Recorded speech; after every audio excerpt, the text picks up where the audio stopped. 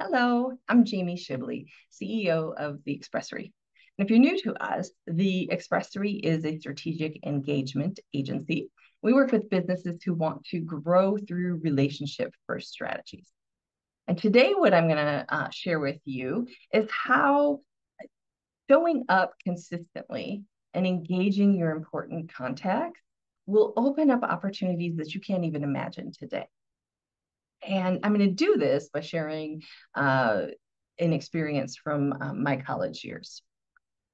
And so, what I want to show you, or what I really want you to take away from this, is how persistence to stay top of mind ultimately can lead to compounding opportunities the longer you're in those relationships. And then I'm going to give you some tips for obviously applying this to your business relationship. So, my college experience. At the end of this video, I am going to attach an interview that I did with Dr.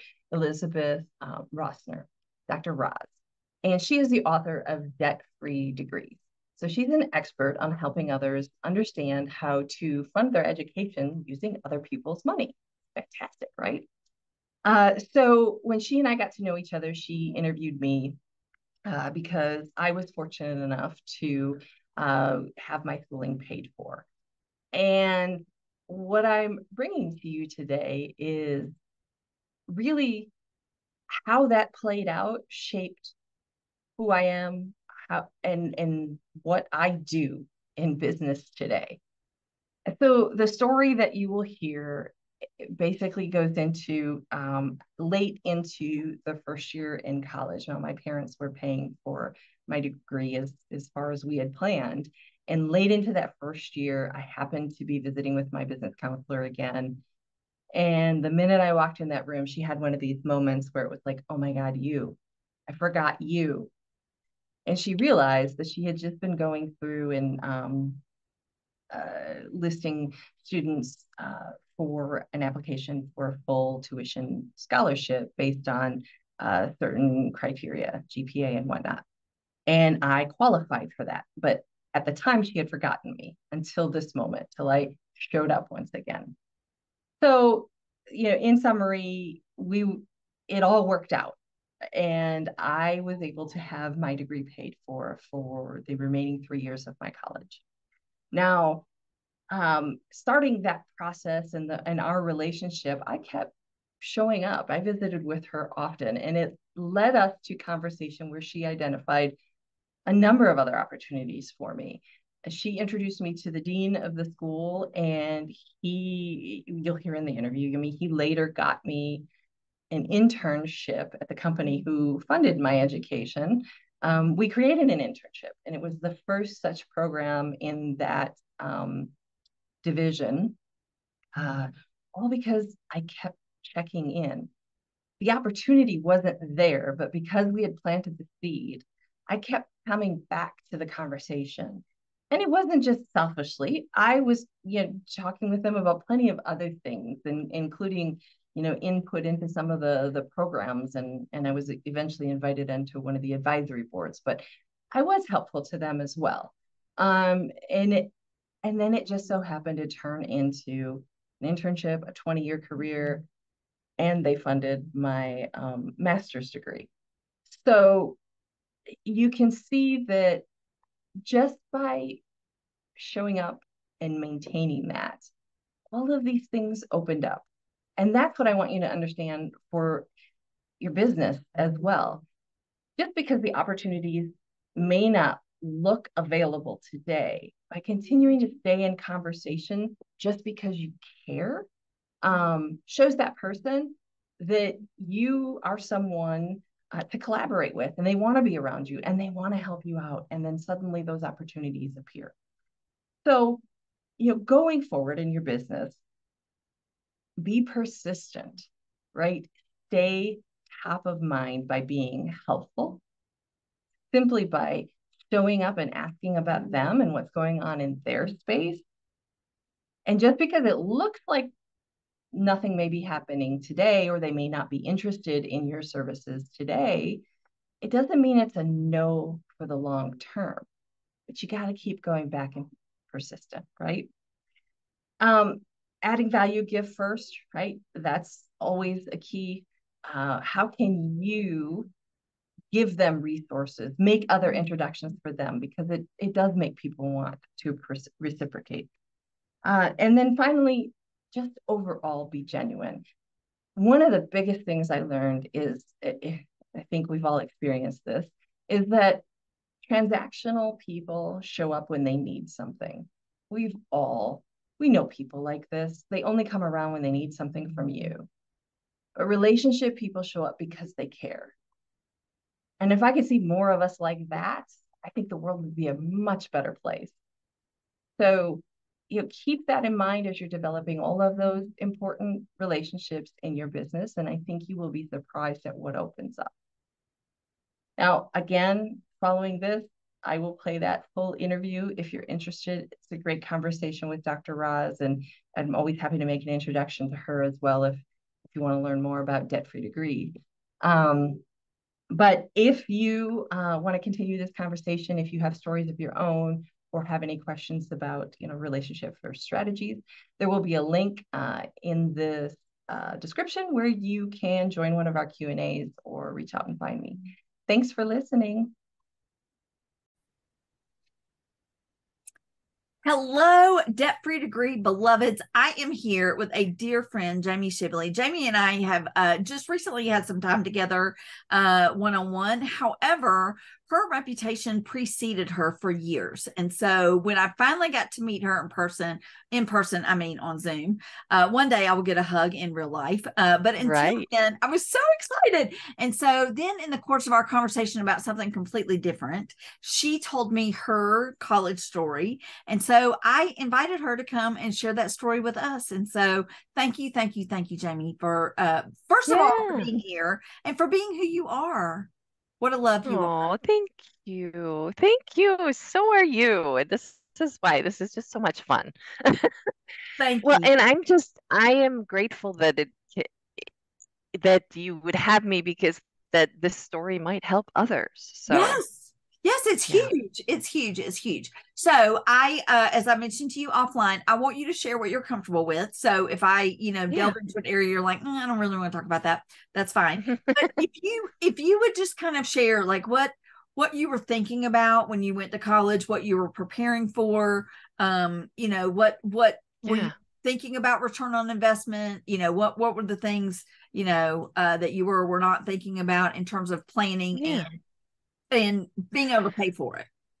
Right. So I was the oldest of three girls, and we so my parents moved out of town the day I graduated high school. And yeah, he was in sales, and so they were moving to a different territory. So I moved in with an aunt. And the plan had always been, so there was no money saved. I mean, we were three girls, busy family. And at that time they hadn't saved for it, but they had said that they would pay for it. Oh, Um, yeah, so um I had the grade point average to go to like the big state school, to go to Madison. And I think they were a little disappointed with me that I didn't, because I had been working in business right at the end of my college. I keep saying college, my at high school. I had a business job. And so like my goal was to get the job, get the money, be independent, never have this need. yes. And so I was driven, I was just going to go to the local UW system and then work in business. So commute. And so I started, and I would take my classes, I would schedule my classes so that I could go work, 5 hours at business, and then go to school. And so I think I finished my first semester, got comfortable. My parents paid for it. And coming into the second semester, I happened to be going to the counselor's office in college, and she told me, "Oh my gosh, oh my gosh, what was I thinking? she had forgotten that I was a minority. I'm Hispanic, and she had just completed submitting a list of students with grade point averages that were higher that would receive full tuition scholarships. And so she was panicked that she had forgotten me because I would have qualified.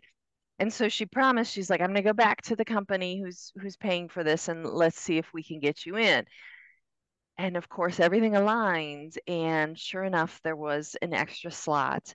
So I received full tuition for, you had to maintain a certain grade point average, which wasn't a Wow. problem. Yeah, but for my full time there. Yes. Yes. Um, Yes. Yes. Yes. Yes. yes. Yes. Oh my goodness. Yes. Yes. How huge is that? So it covered your Oh, full tuition, but then you yeah. still had fees and books and room and board Um, still with your aunt or well, I was still with my aunt. okay. So there was no room and board, but I want to say even the books, because I don't think they had Okay. to pay for anything Wow. after that. Okay. Um, and so it gets even better. I don't know if it was common or if it is common, but because of being on this list, then the counselor wanted me to meet with the dean of the business school. Okay. So I met with the dean going into my sophomore year, and he wanted to understand career ambitions, all that kind of stuff. And he made some suggestions. And he said, I know you're working at this company, but have you ever considered this other company? And in our area in southeastern Wisconsin, this was one of the top companies. This was like, if you worked here, this was golden. I'm like, I would love to Yes. consider that company. I don't have any ins. Yeah. So he told me, well, why don't you talk to this professor because he does, and there might be internships. Well, there weren't. Now, mind you, this was the same company that was now giving me a full ride. Oh, So I wow. said to the professor, hey, if you ever come up with something, they're paying for my school, I'd love to be considered. Well, I probably bugged that man every couple months. And Good. I kid you not, I think they finally made something just to shut me up. So they got me an interview. There was no internship program in IT at the time. I was the first. They hired me. They had no rules. They had to figure out, well, I don't know how much you can work. So they let me work whatever hours I wanted, which again was as much as I could take, scheduling around it. Right. Um, they later created an internship program and it was very limited in the hours. So I Yeah. mean it like shows you like so this persistence of being front of mind, right, Yes. paid off. Yes. Yes. Yes. Um, Yes. it continued because I was then placed on an advisory board as the youngest student as part of that advisory board at the college. And Wow. then when I got hired at said company, um, I was the youngest person on their diversity board. Oh, wow.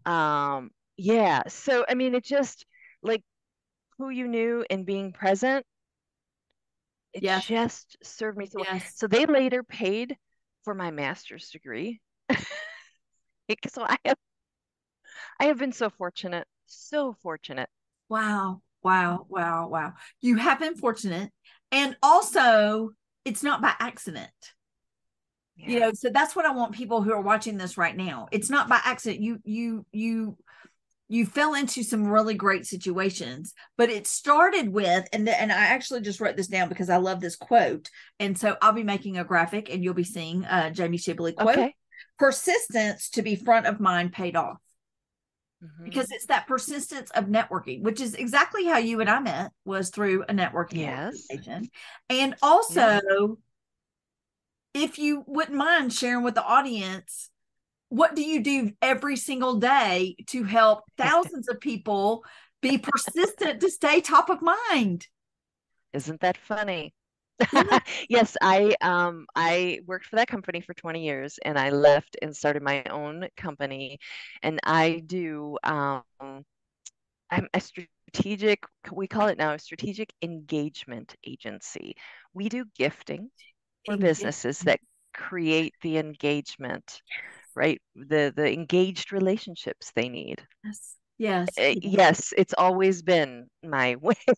Yes. Yes. So it's one of those things where like for me, a lot of people say that I'm easy to talk to. And so I do a lot of these interviews and a lot of people will say, you do a really great. Oh, hi. We didn't know we were The going to have dog your shows up. coworker. Of Yes, we had a course. guest. Uh-huh. Yes. Yes. Yes. Love on me, mama. Yes. Yes. Yes. Right, So, right. it's like you took Oh, your natural inclination and you just kind of followed your instincts, but then you honed it. And then what you said was because persistence is so important. And you said, I bug that man every couple of months. It wasn't like you got a yeah, no or a not now, and you're like, well, I guess that won't work. And, a lot of yeah. students will say, well, I can't do scholarships because, I applied for 3 and I didn't get any. I mean, we got to keep trying and we got to keep doing and we got to have persistence. But to know that there are debt free degrees out there. So you actually have a debt free degree, bachelor's and master's degree. I do. I do. It Out, is incredible. outstanding. Zero debt. Yeah. I mean, and yes, it took like, I had to get the grades. I had to keep certain things up. But to me, that was the easy part. Like, yeah, I can do that. Just somebody set me on the path. Sometimes Right. it's about that relationship, who you knew, Right. right? Right. Right. Um, Right. and I think the other important thing you were talking about, students thinking and giving up. I can't do this. I heard it. I have a good friend who has a celebrity friend. He came up, I think she says he barely had a high school degree. Mm. And the man had his own talk show. He is connected with so many different celebrities.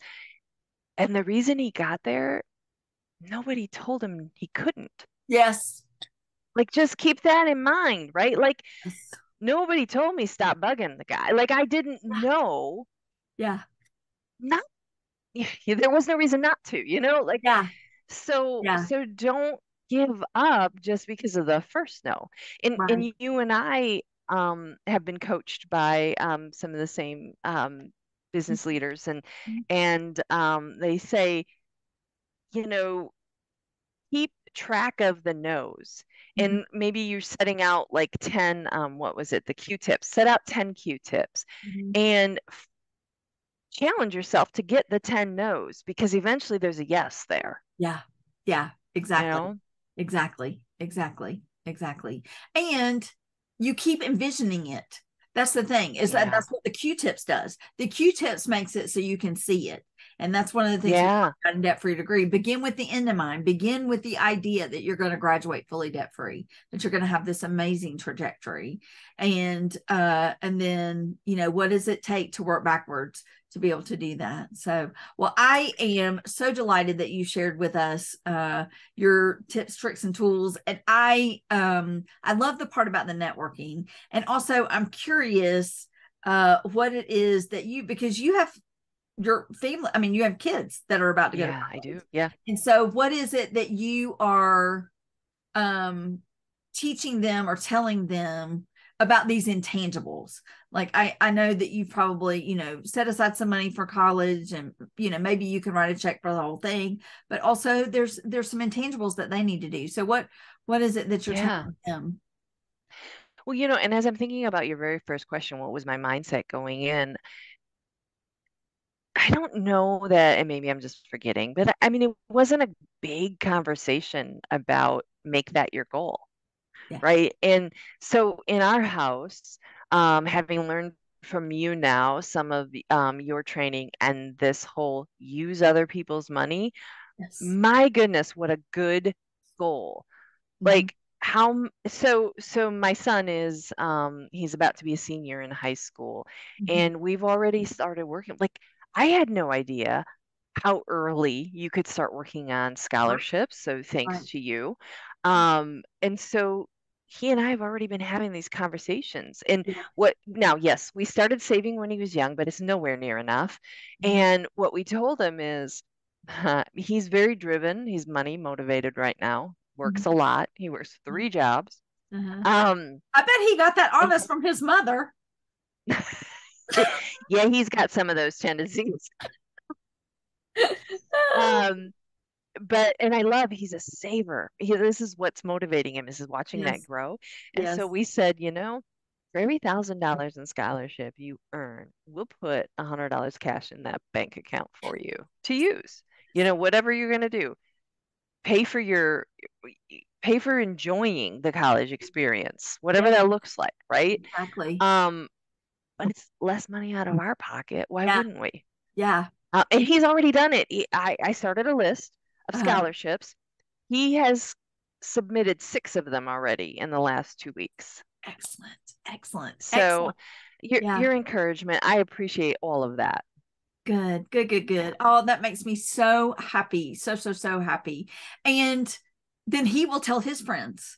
And then you'll tell your Yeah. girlfriends that have sons and daughters that are, it's like, it's Yeah. movement. That's what I want to see. Join the debt-free degree revolution and watch this movement, because there's about to be, it's called, I'm not going to necessarily say the word correctly, but it's like this 2025 college admission cliff, where colleges are about to see a drastic reduction in the number of students going to college.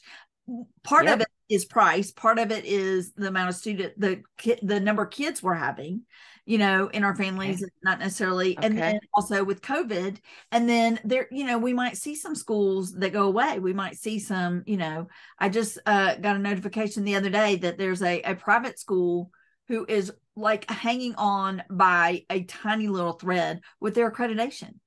And so what does that do That's for sad. all the people who've graduated from there or who are in the middle of a degree? And this school is probably about to close.